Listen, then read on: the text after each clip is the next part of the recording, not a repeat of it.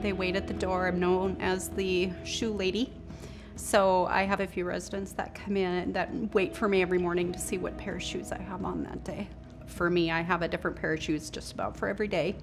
The gentleman that waits for me every morning to see what shoes, he has crazy socks. He has Avenger socks. He's got crazy colors, crazy holidays.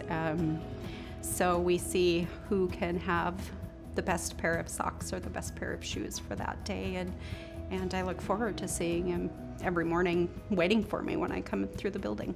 It's that relationship that, you know, we've built over even that short amount of time, tugs at your heartstrings every day.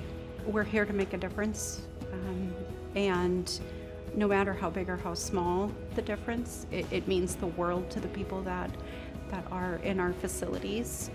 If you're caring in any way, shape, or form, proceed forward with it. It'll be the most gratifying job you've ever done.